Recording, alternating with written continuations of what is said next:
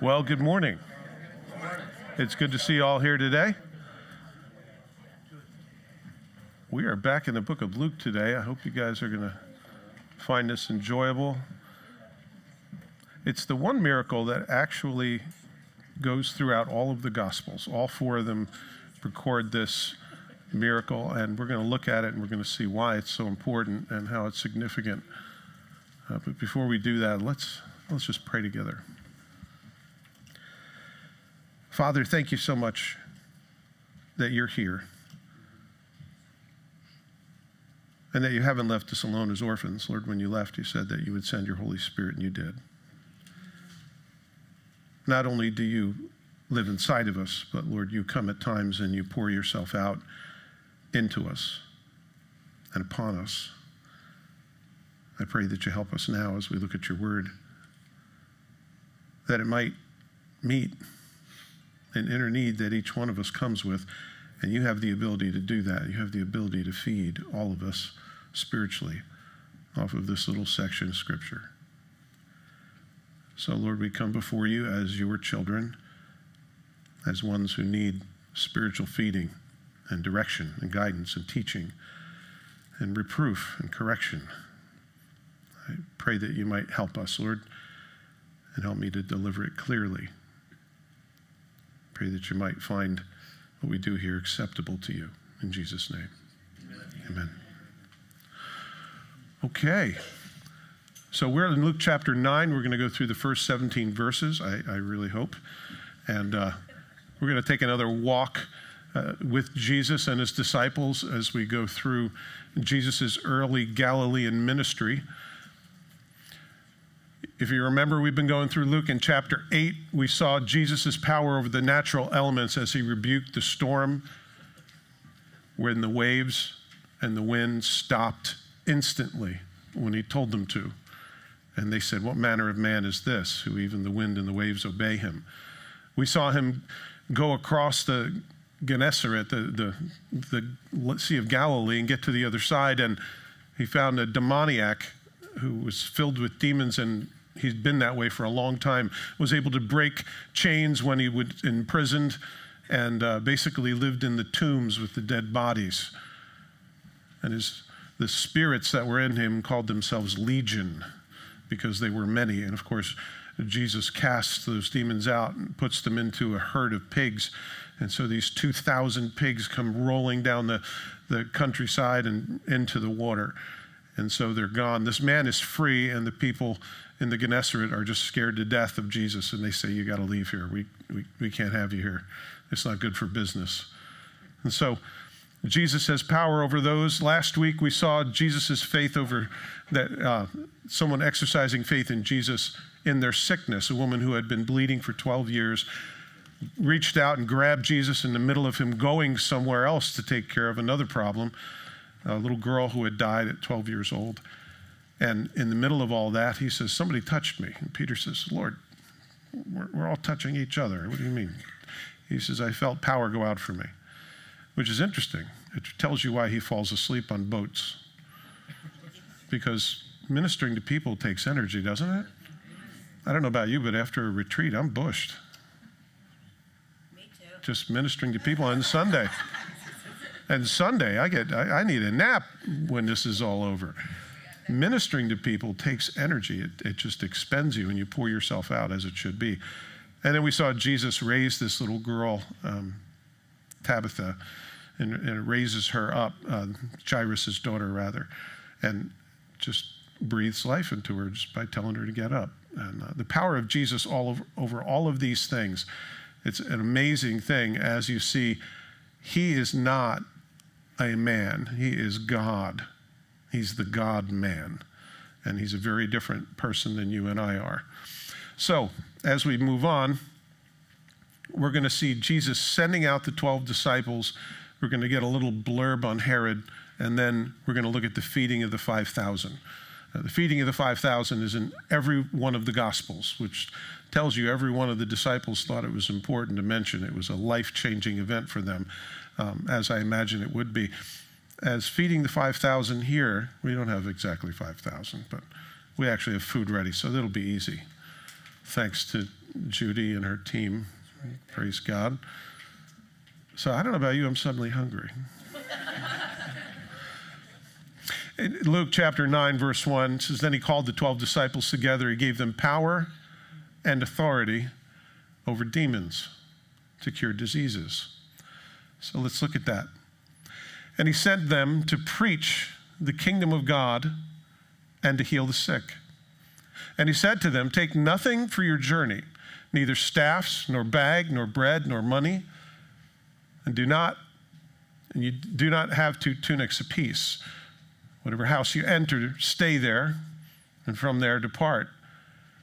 And whoever will not receive you, when you go out to that city, shake off the very dust from your feet as a testimony against them.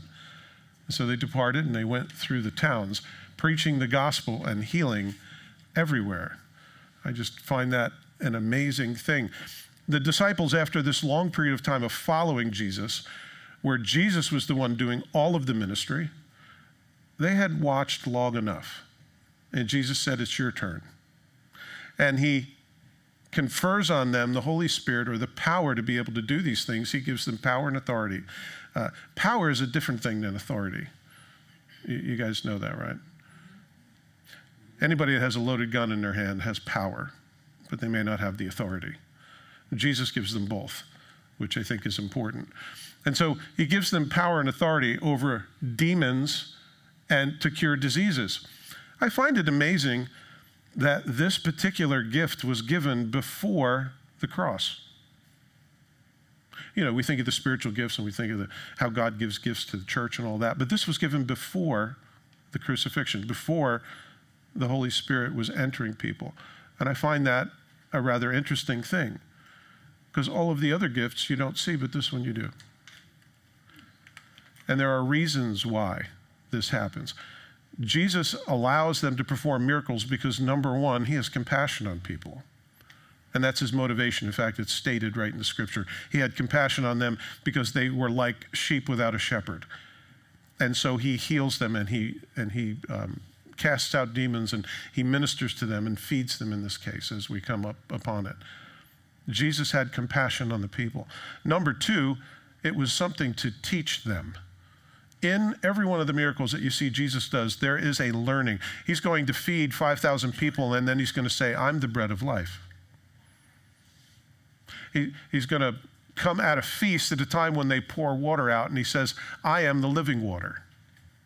Everything that Jesus does, there's more than just the simple statement of what Jesus is doing. There's always something else, and it's a teaching.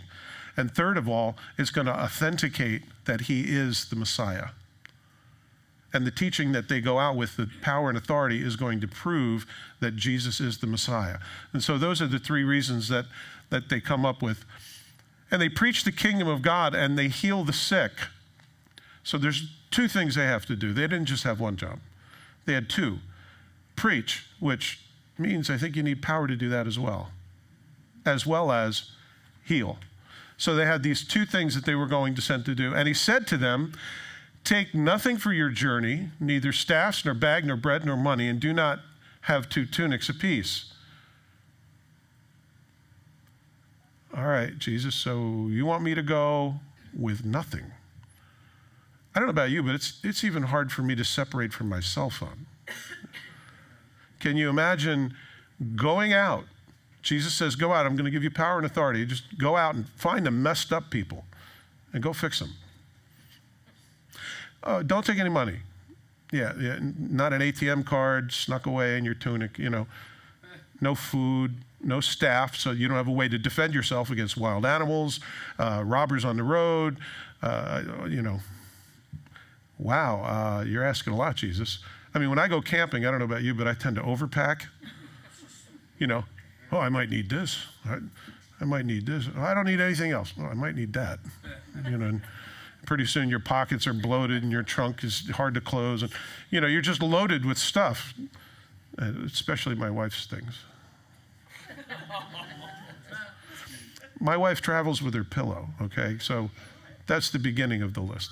So there are lots of things, and I'm the pack animal that has to put it in the car, in the Mini. So I'm well aware. So Don't take anything with you. And you go, why would Jesus say that? Why would Jesus say that to you? You see, the more stuff that you carry with you, the more stuff you have to carry. And the more things that are a distraction from their mission, which is preaching and healing. Because, you know, you might have enough money to have a bunch of stuff, but then you got a bunch of stuff. And things need to be cleaned, fixed, repaired, insured, put in storage, you know. So I think there's a couple of things. In the middle of their heralding and their healing, they're supposed to not take anything. You're not supposed to have any other resource. You're going to be dependent and defenseless. And I think Jesus designed it that way so they would be dependent and defenseless.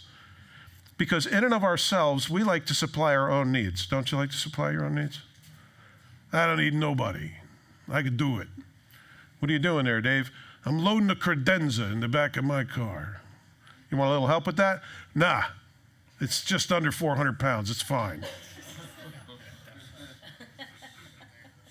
Jesus wanted them to be defenseless. He wanted them to be helpless and dependent upon God for everything. And I find that significant. Now, granted, it's only a short-term missions trip. Later on, Jesus says something different. He says, if you got an extra coat, take it. If you got money, make sure you have some. Do you got a sword? A sword? Yeah, Lord, we got 2 swords. Okay, that's enough. It was enough for Peter to do what he had to do, that's for sure. But these guys were armed, and they had money in their pocket, and they had food, and they had an extra pair of sandals. I mean, they were ready for a long-term mission trip. But you see, they learned to be dependent and defenseless before that. Jesus taught them first to do that. And then when all the other stuff came, it was great. And then what happens if you lost your extra sandals? Oh, well, big deal. I lived without them before. You know, it's interesting when you learn to live without anything and you get some things. When you lose those things, it's like no big deal. I lived without that before. Yep, I've had worse, you know. There's no other resource. He also told them when you go to a place and you enter, make sure that you enter the house and you stay there, and from there depart. So if you're going to go into a city, announce that you're there to preach the good news of the kingdom of God. Find a place, find some worthy family. Actually, one of the other gospels says, find somebody who's worthy and stay with them.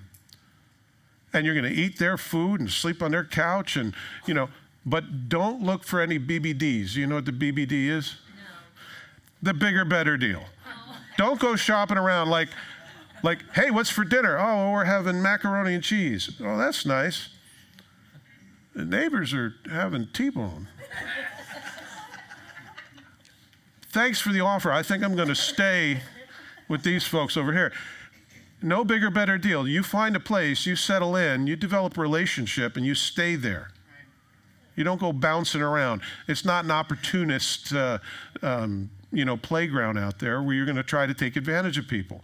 Also, if they came in with a big backpack full of stuff and, you know, all this stuff, hey, how you doing? Yeah, I'm wondering if I could stay with you. People will wonder if, you know, you're going to rip them off. That's a big backpack. Where'd you get all that stuff? You know, but somebody who doesn't even have a stave, doesn't have extra sandals, doesn't have a coat, and they're like, yeah, here I am. It's just me. It's kind of harmless, right? So, and also, if you get to that city and no one will receive you, he says, shake the very dust from your feet as a testimony against them. By the way, the Jews used to do this if they had to walk through Gentile territory. They would get to the border of Jerusalem and they would shake off their clothes. They would shake off all the dust and kick off their feet because they didn't want to bring any contaminated soil from the Gentile world into Jerusalem.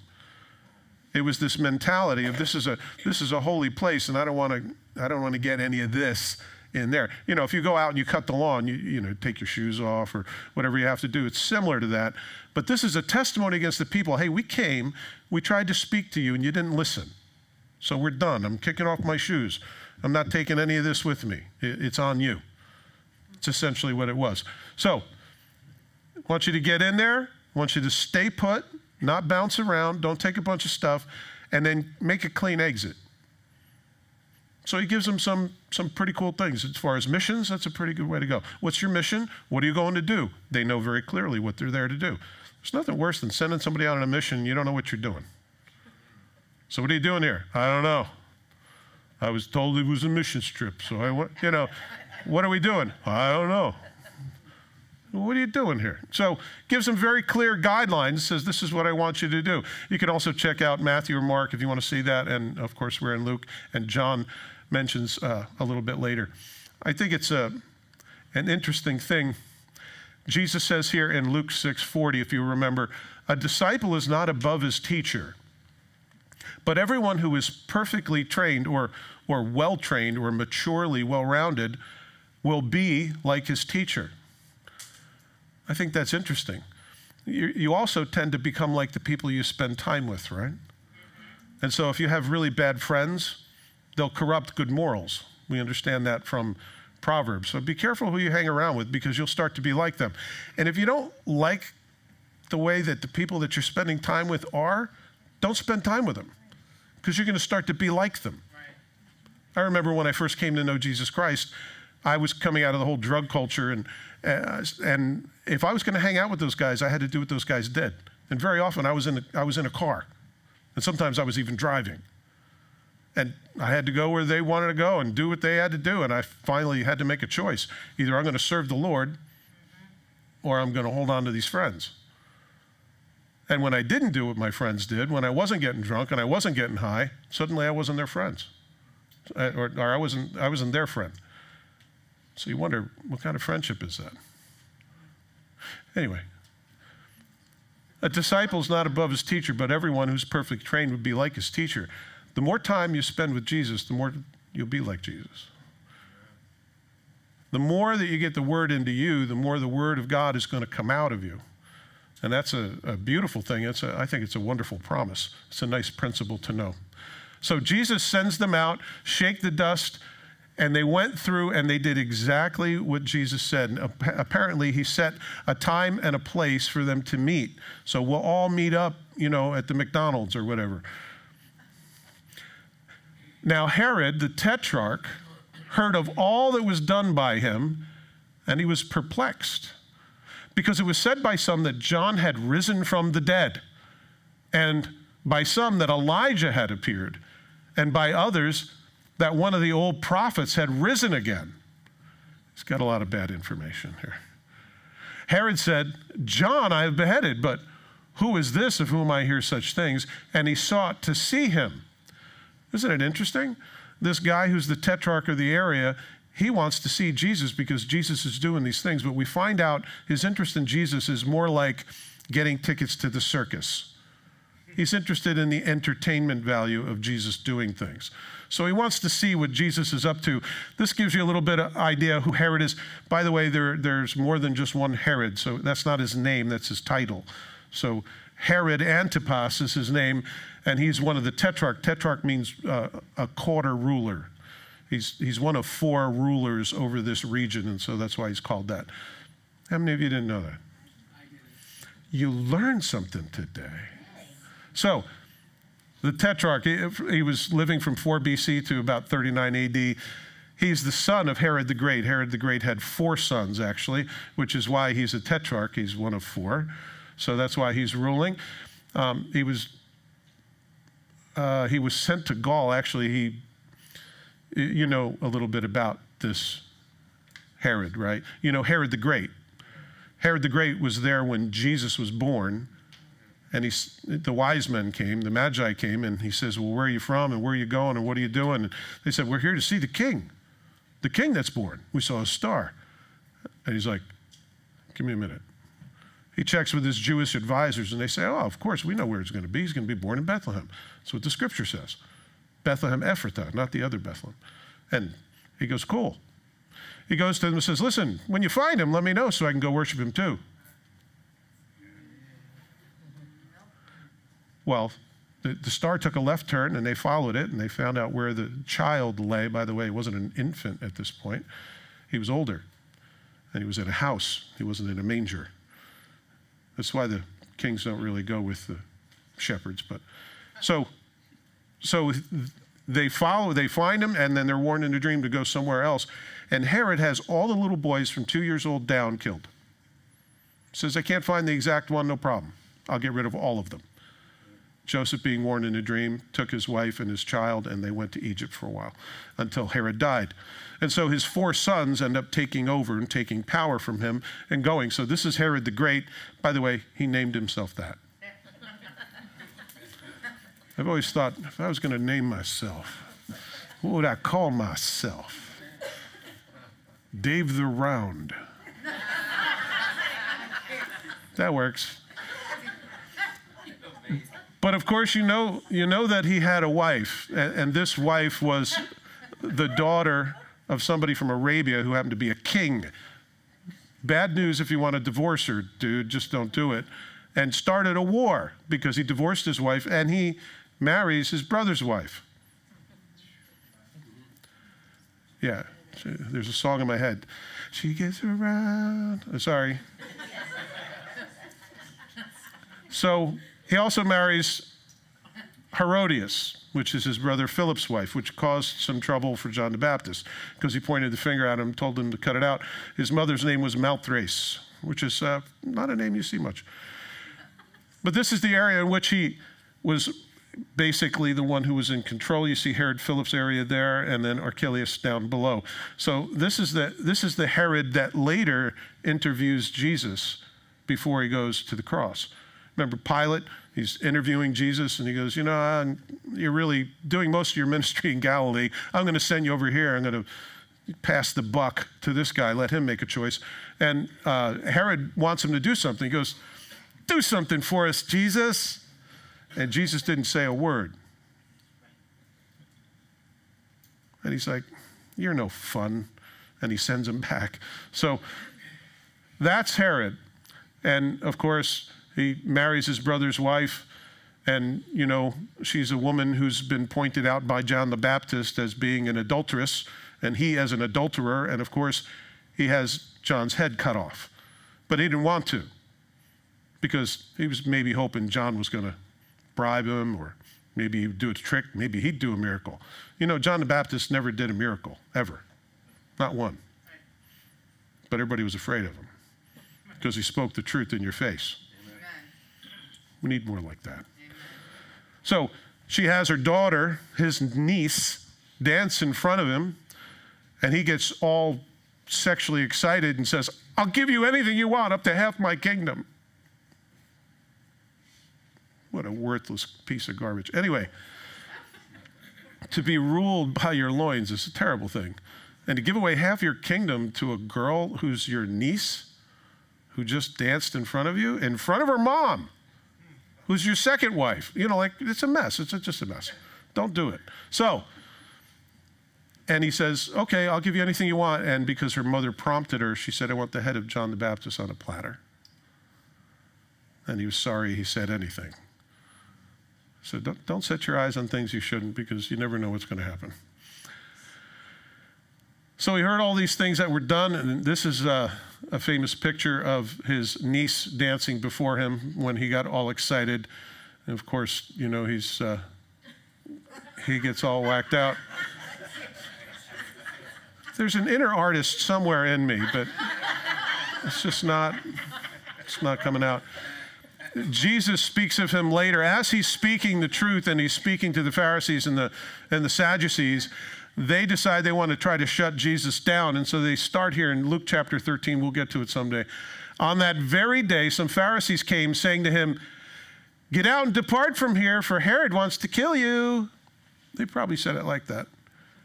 And he said to them, go tell that fox, behold, I cast out demons and perform cures today and tomorrow, and the third day I shall be perfected.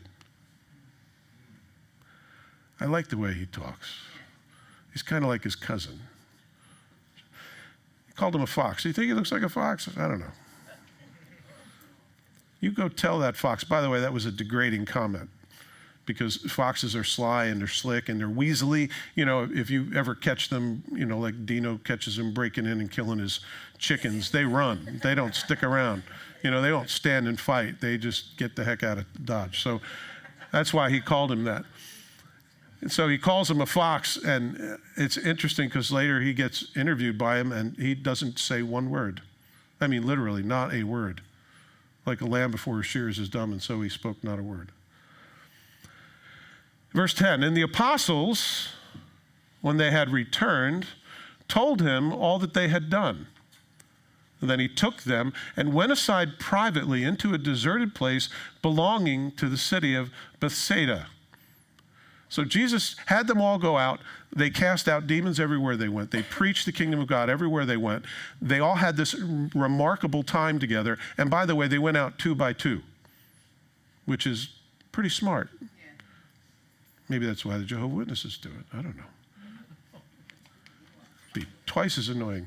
But you get two disciples, and they kind of keep track of each other. They're an accountable pair. It's 2 are better than 1 because there's a good return for their labor. By the way, they were going to Bethsaida. Bethsaida is like this beautiful green lush area. So Jesus says, listen, you've had it tough, guys. I sent you out without any food. I sent you without equipment. And you guys all came back. You met at the right time. Where'd Thomas? Is Thomas a little late? So everybody's together, and they're finally together. And Jesus says, come on, let's go. You could tell me about all the wonderful things, and I can imagine, you should have seen what I did. I cast out a demon, and he went, and then this crazy thing happened. And they're like all trying to talk over each other like the disciples do, like men do. Nobody agrees. Okay, well, it's true. And so they're going to go from Capernaum, where you see the upper section here. They're going to go over to Bethsaida, which is this beautiful, lush valley area. And so they're going on a little vacation, okay? This is an actual picture of it, if you want to know what it looks like. That's the Sea of Galilee, and it's from one of the mountains that are there. And it's just this beautiful, lush area, and it's historically known as the place where Jesus fed the 5,000. So he's trying to get away. Let's get away, guys. Let's talk about all this. Let's digest what happened. And, if you had any real trouble, like anything you couldn't handle, maybe I could help you with it. And so Jesus is taking them away, just like the song that we sang today. And so they're going to Bethsaida. By the way, Bethsaida means house of fish. We're going to the house of fish. Oh, I love fish. So they're having these ideas that, we're going to go away with Jesus. We're going to meet him in this place. We're going to just have a great time together. We're going to sit in the grass. Maybe we'll go swimming. We'll do some fishing. It's like a men's retreat. And they're like, awesome. Let's go, Jesus. Let's do this. And by the way, notice they're now called apostles. They've been disciples up to this point. They've been learners. And now they're apostles, which means sent out ones. They're his ambassadors that have been sent out. And so they got a promotion. I don't know if they got a diploma, but they did get a promotion because they're now called apostles. But when the multitudes knew it, they followed him. And he received them and spoke to them about the kingdom of God and healed those who had need of healing. You ever been excited about something and then suddenly something else interrupts you as you're on your way to maybe a vacation? A little seaside retreat, and then suddenly something else happens. There's a need, there's an emergency, there's something that arises that's more important than you just kind of kicking back and relaxing. And so they were excited about sitting down and sharing testimonies, and then pretty soon people start showing up and they're like, hi, how you doing? Yeah. What are you doing here? Oh, well, Peter told us you guys were meeting here, and we just wanted to see the Savior, and people just start showing up and trickling in and surrounding them. And there's no more nice retreat. We're going to unwind and take it easy and talk about all these wonderful testimonies because all of these people are here and they got much bigger needs. And so now they're all busy. There is no retreat. There's no relaxing. There's no eating.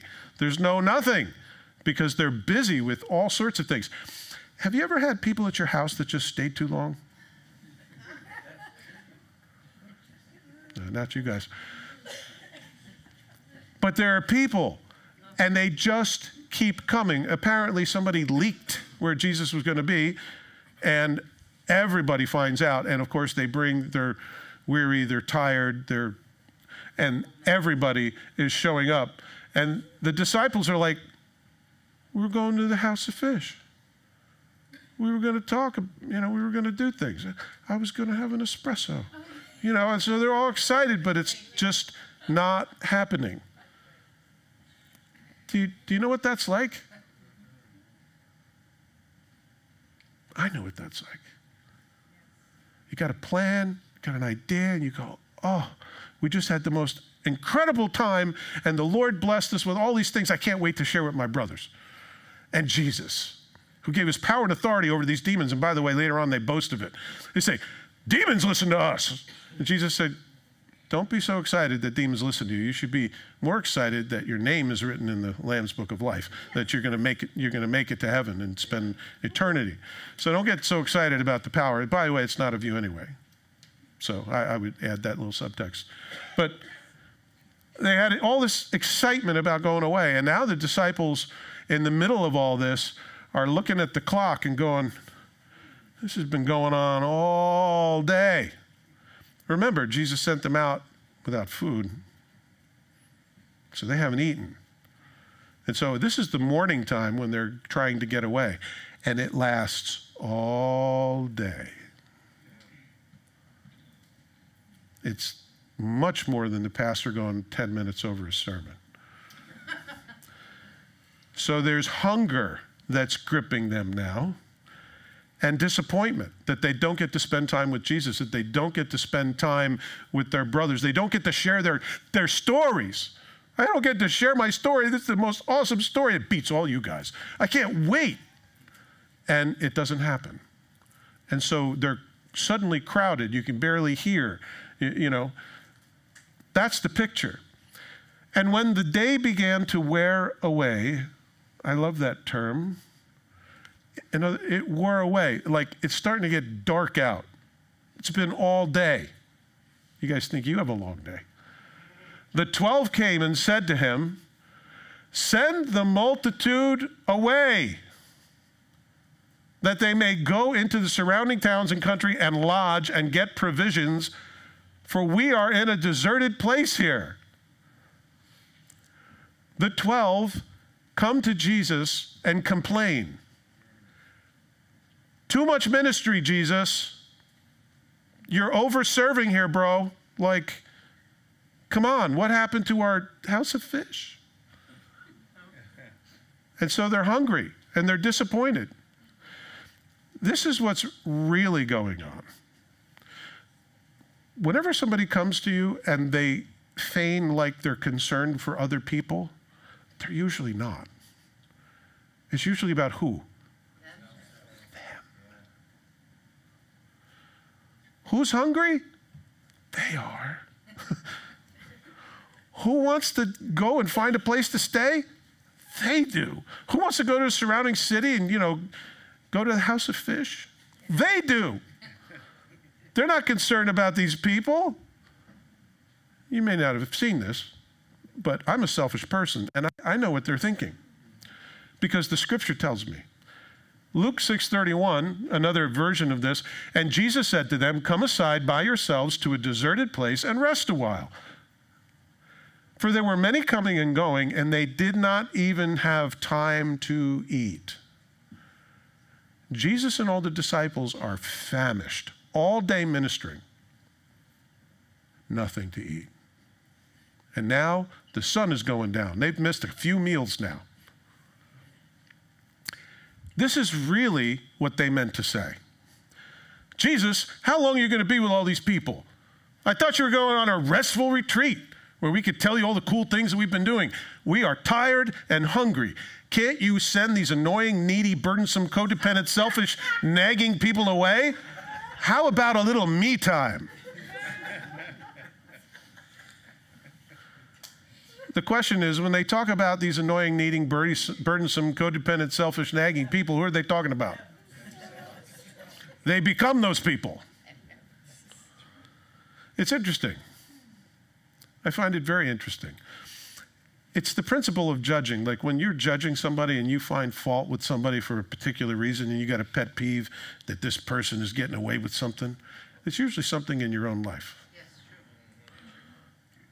because we're inherently selfish. You can learn a lot about yourself by analyzing what you're critical of and what you're short on patience with. Anyway, so that's really the subtext of what's going on, and I don't think I'm going too far afield from the scripture because it says in Mark that they were hungry. And so what's their problem? We're hungry. They're a little hangry. Just go away. You ever feel that way? Just go away. Just leave me alone. Yes. Just go away. You know, it's 11 o'clock at night and you had people over your house and they've been here for like a long time. You want to give them a napkin that says, go home. Oh, that's funny. Napkin says, go home. That's hilarious. Yeah. My bed's calling me. You know, but they had this really bad habit of doing it. The disciples did this all the time. They just wanted to keep Jesus to themselves or something. Mark 10:48-49 says, many warned him to be quiet, but he cried out all the more.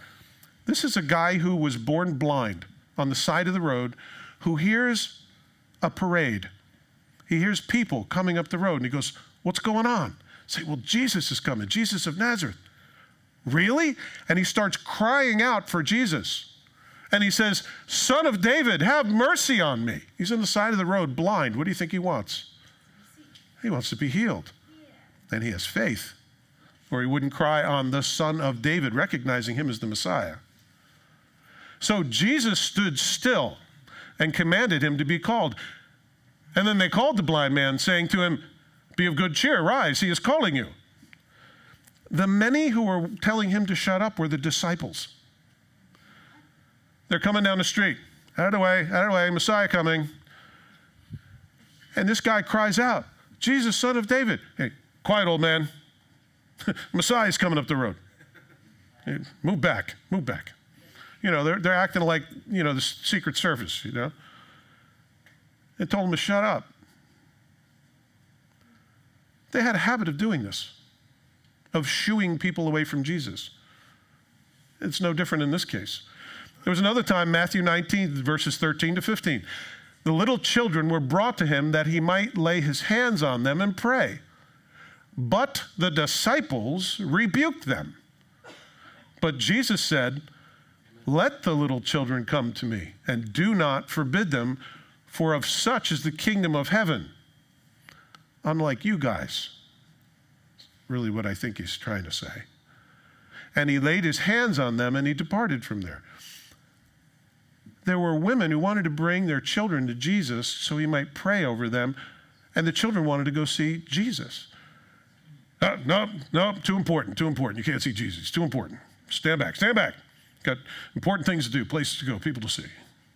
You, back off a little bit. You know.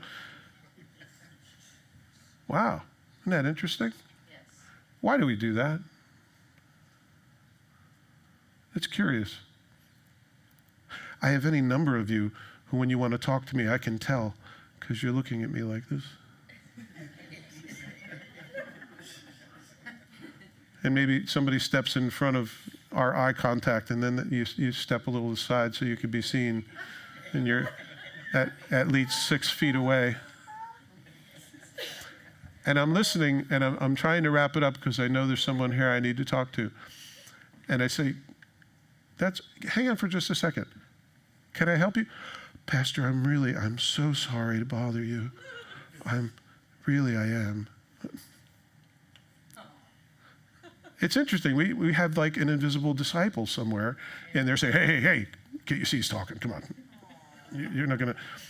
Or people that come to my office, they'll look in the window, and I'll raise my head, and they move. It happened this morning a couple times. It was Carl doing it. And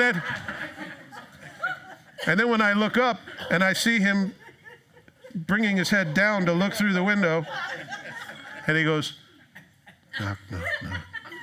And I go, and he'll open the door, and he'll stick his head in. Hey, can I talk to you for a minute? Yeah, sure. That's what this means. Just come in. Oh, I know you're busy. You don't know anything.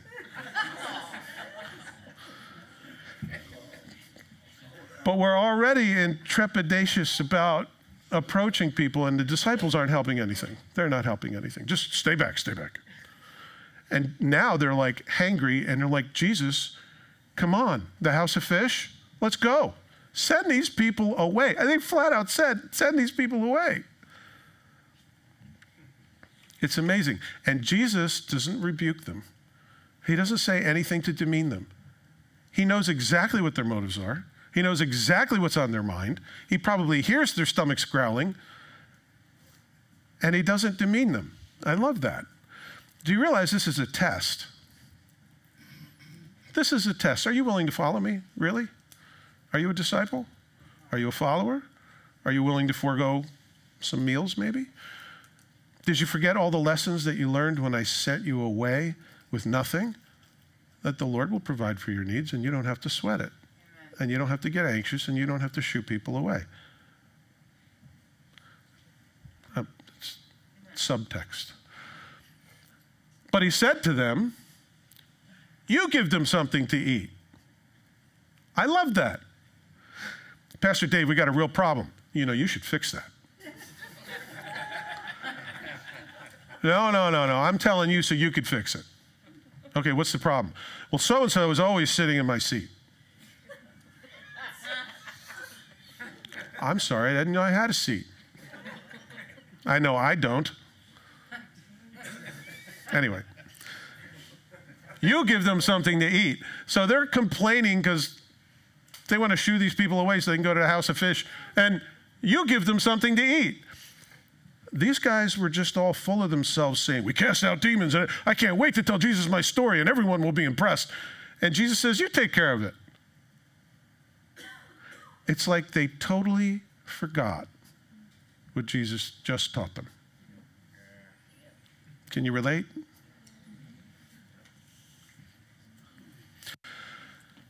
And they said, we have no more than 5 loaves and 2 fish, unless we go and buy food for all these people.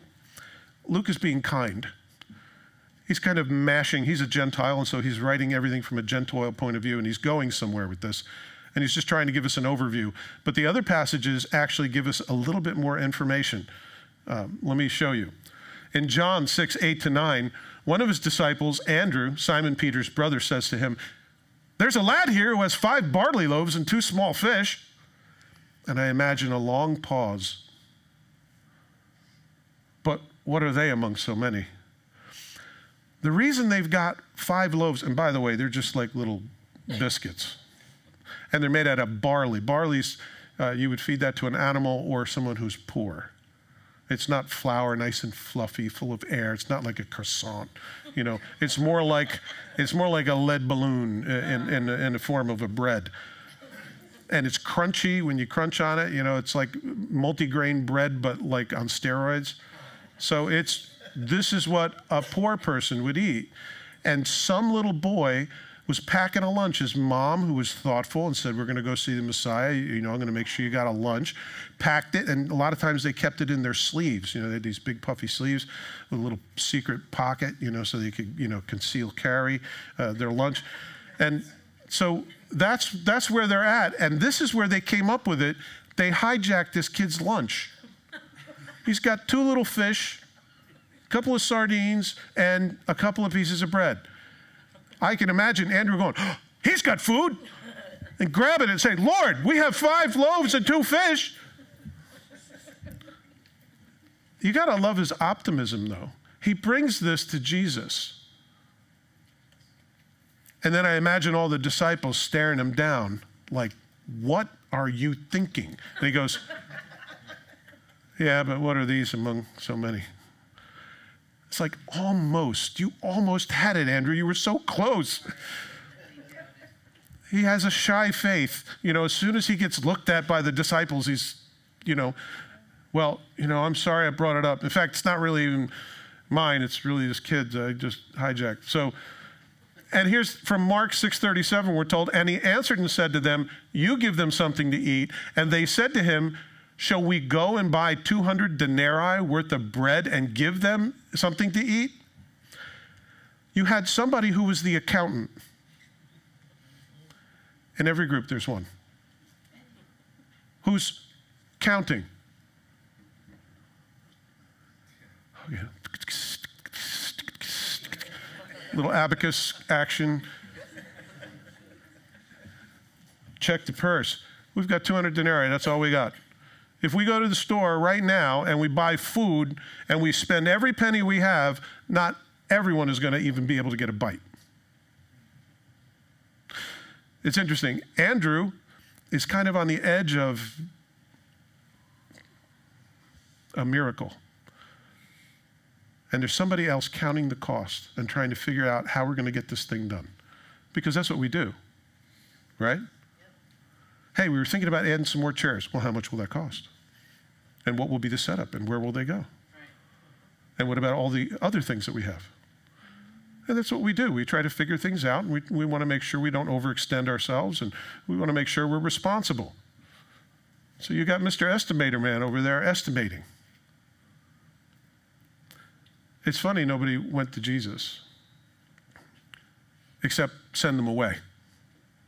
Too many people. Pastor Dave, you don't have a problem with parking. You got a problem with people. You need to ask some of these people just not to come. That's what the disciples would do. So what we have in this picture is some innocent, good-hearted, well-intended failures. Some good-hearted, innocent, good ideas, but not really what Jesus was thinking about. And so you probably heard this parable before, so it's a spoiler alert. You know how it ends. There were about 5,000 men. By the way, they didn't count women and children. They just counted head of households back then. Ladies, don't be too offended. Not offended. It's a Jewish thing.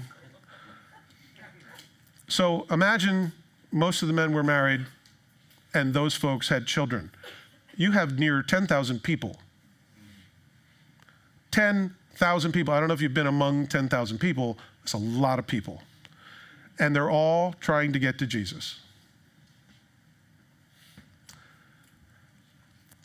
And he said to his disciples, make them sit down in groups of 50. That's interesting. Why 50? It could have been 65. It could have been 100. In one of the passages, it says, have them sit down in groups of 50 and 100. I can just imagine, people sitting in 50s and trying to figure out what 50 looks like. And of course, you got the estimator man. 1, 2, 3, 4, people trying to keep it to 50. And then there were some groups that morphed into 100. So there were two groups together. And the estimator man's gone, it's not 50. What that did was, and they all sat down in the grass. What that did was created pathways. Because if you're going to serve that many people, you got to get to them.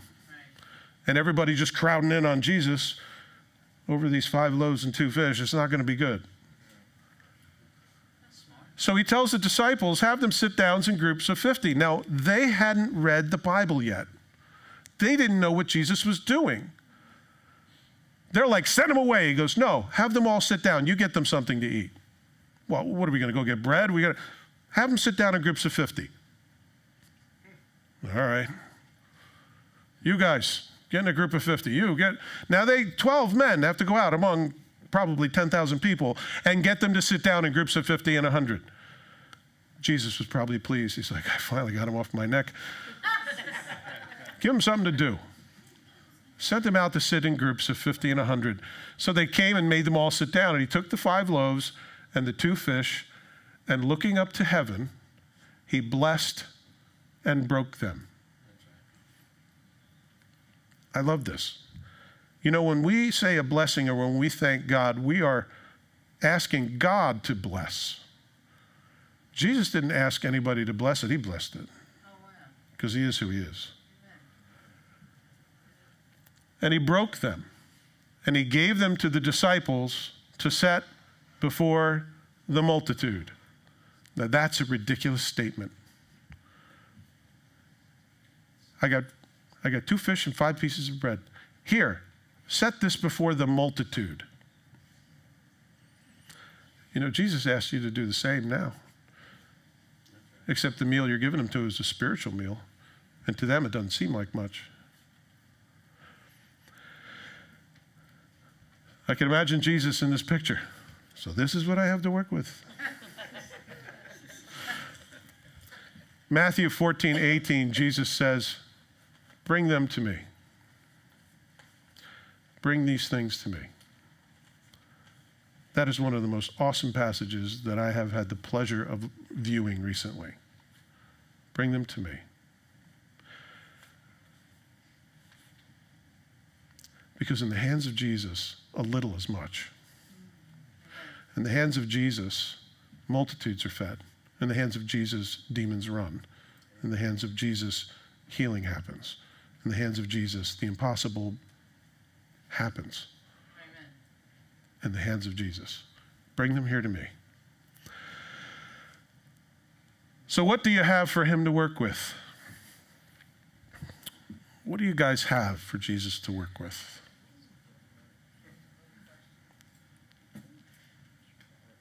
You know, the one whom much is given, much is required. Yes. And we have so much. Yes. So what do you have for him? So they all ate and were filled. By the way, that word is glutted. You know what that means?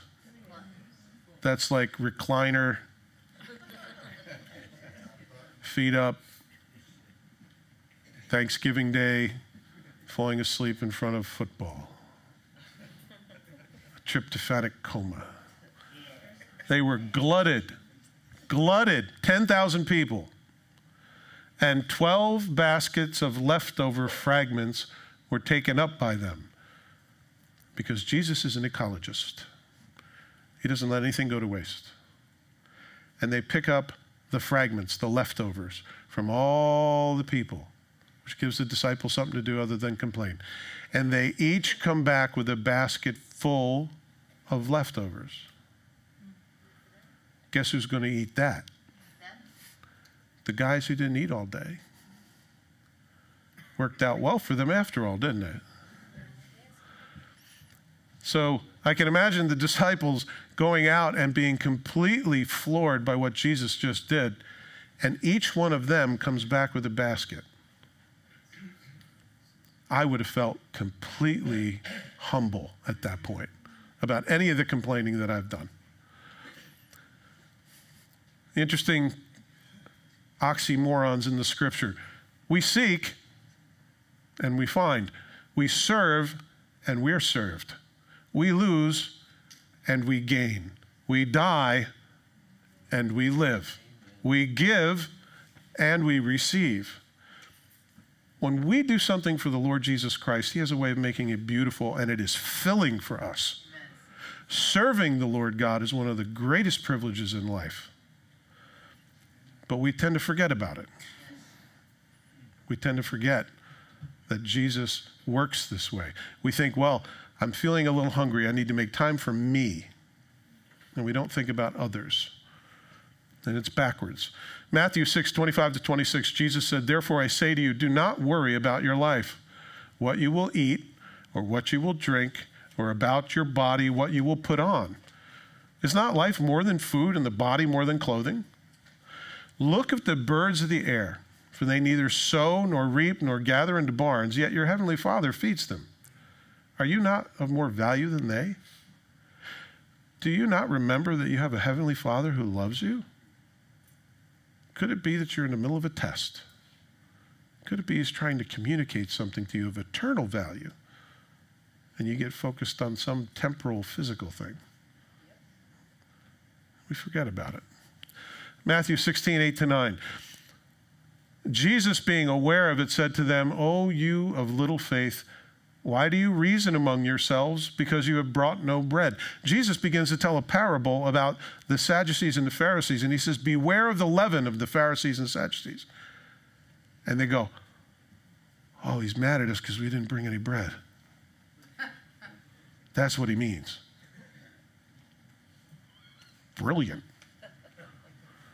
And Jesus says, you guys have such little faith. Why do you argue among yourselves that you brought no bread? Do you not yet understand or remember the 5 loaves and the 5,000 and how many baskets you took up? Wasn't an entire basket full of food enough to convince you that you don't have to worry about food? You don't have to worry about anything. In fact, that's why I sent you out with nothing. Did you worry then? No. Well, then why are you worried now? Because it's really hard to unlearn that behavior, isn't it? Yes. Sure. So, Luke 6:38, Jesus tells us, give, and it will be given to you. Good measure, pressed down, shaken together, and running over will be put into your bosom or into your lap. For with the same measure that you use, it will be measured back to you. That's right. So as we do things for the Lord, we do the things that he wants us to do. And as we think about loving it on other people and giving to them, there is no way that you are going to exceed what God is going to give to you. And it says that he will fill, you could pull your apron up. They used to pull their aprons up and they used to get, filled with barley or wheat or whatever it is. And it's the picture of pulling up your apron and somebody dumping out a giant basket and shaking it all up, making sure it's pounded down as much as it can be. And then they pour some more so it's pouring over. You don't ever have to worry about quantity. You don't ever have to worry that the Lord's going to rip you off or that you're going to end up short. It's the people that are most generous with their time and their talents and their treasures that know the blessings and the miracles of God. Amen. And when we get stingy and start thinking about me time, and what about me? It never goes well. We miss the opportunity to be filled. That's right. A couple of fish and a few loaves.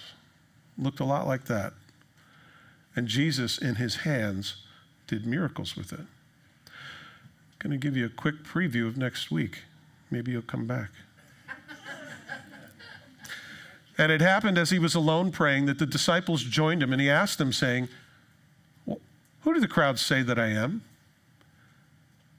And they answered and said, John the Baptist, and some say Elijah, and others say that one of the old prophets has risen again. That sounds so familiar, because that's what they told Herod. Yep. And he said to them, but who do you say that I am? And Peter answered and said, the Christ of God. And he strictly warned and commanded them to tell this to no one, saying, the Son of Man must suffer many things and be rejected by the elders and the chief priests and scribes and be killed and be raised on the third day. This represents the end of Jesus' Galilean ministry, where he was in Capernaum, he was in all of these areas doing all this ministry. From now on, you're going to see Jesus focus his attention on Jerusalem, and that's where he's headed. This is the first time Jesus tells his disciples his mission in full. I'm going to Jerusalem, I'm going to be hung on a cross, and I'm going to die. But I'll rise again. And they were like, what? First time Jesus shares that mission with them. Notice he tells them after the feeding of the 5,000. After they see a demon run out. After they see the wind and the waves obey him. After all of these things, they should know who Jesus is. Peter stands up, one of his great shining moments when he knows what to say and he says the right thing. But there was inspiration and revelation before there was information. Jesus couldn't entrust them with this information up to this point, but he can now. And they're no longer disciples, they're now apostles. Everything kind of changes at this point. Faith is rewarded with intimacy. Boldness is rewarded by knowledge.